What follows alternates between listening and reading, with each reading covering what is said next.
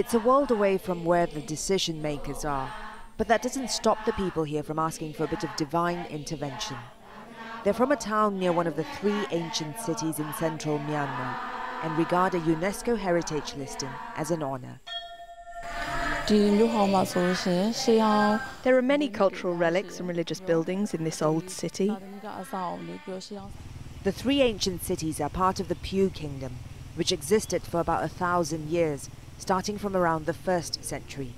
Its people started trading with India around the 5th century, which led to the spread of Buddhism throughout Southeast Asia. Not much is known about the Pew. We know they lived in big cities enclosed by high walls.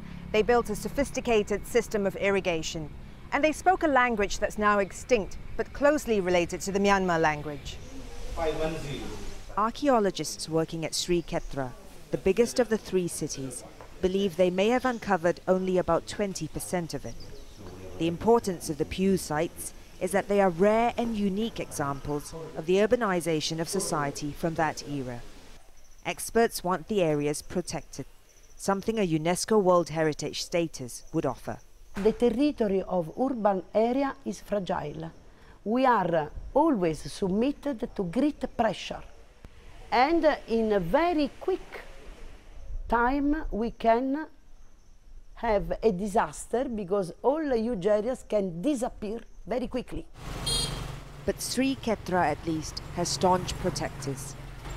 People who live in P, the town nearest to the site, set up a heritage trust in the 1950s. Funded and staffed by volunteers, the trust also runs a museum and helps ensure the artifacts remain in Myanmar, sometimes by buying back items sold on the black market.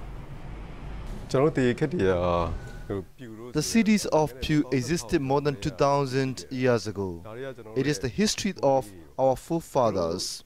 It may be of little interest to some people, but we want to preserve it. A World Heritage listing would help bring in funds and technical know-how for that conservation. But more than that, it would give a sense of pride to the people and tell them their history is worth preserving. Florence Looi, Al Jazeera, Sri Khetra, Myanmar.